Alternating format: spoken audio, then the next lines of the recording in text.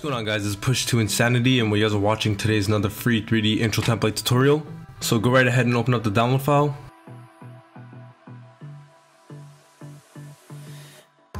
If you guys don't know how to fix the missing textures, you guys can watch my tutorial, and if you guys still don't know how to fix it, there's an extra tutorial that you guys can view.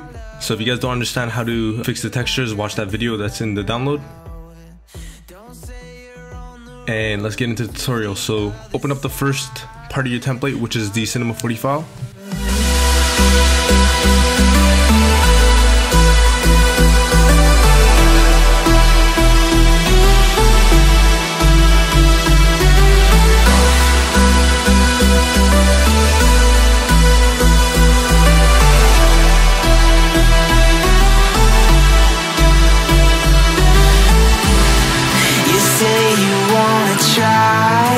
But you never do. Sugar, there's a reason why we lose. You say you wanna cry, but you never do. Sugar, there's a reason why we... To edit your text, select both multi-text objects and change your text to whatever you want.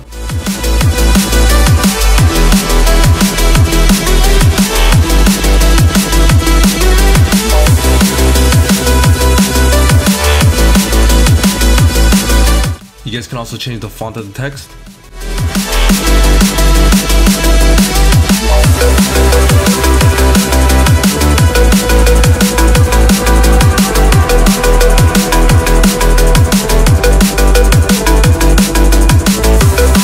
So as you guys can see, the material isn't there that was in the preview. So if you guys want to fix this, double click your material, select this button right here, and import the image that you guys are provided with in the download. What you want, let's have a bit of fun till I die. And once you guys import that, you guys should have the material that were used in the template. If you feel like I do right now, don't say you're on the road. So now if you guys want to change the color from being silver and green, you guys can add any of the pre-made textures at the bottom of the screen. So if you guys want to make it blue or red, simply drag that material and apply it to where the green material is located. Once you guys are done editing your text, go to your render settings, save your intro to your own desktop or folder, and you guys can start rendering out your Cinema 4D part of the intro.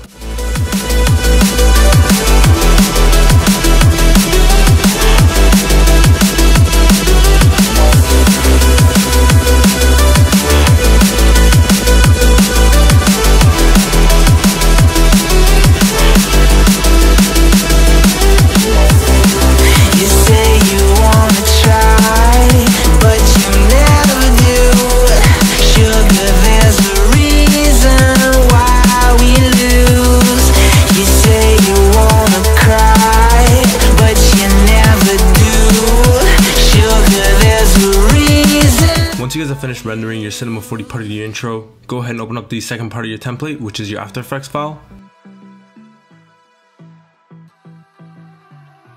And you guys will notice that you're missing one file, which is the actual render of the template itself. So to fix this, right click your missing file and replace the footage with what you guys rendered in Cinema 4D.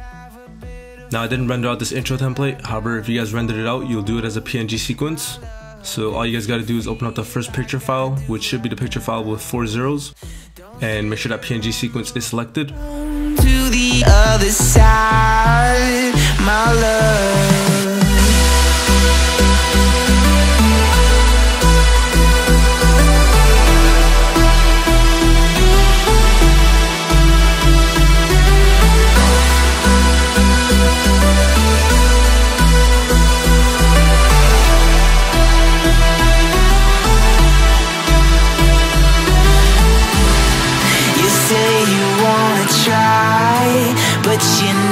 So now if you guys don't have the background that was used in the template, import the file that I've given you in the download, which is the background.mp4, and all you guys got to do is place this file below your intro composition and you guys will get that background effect.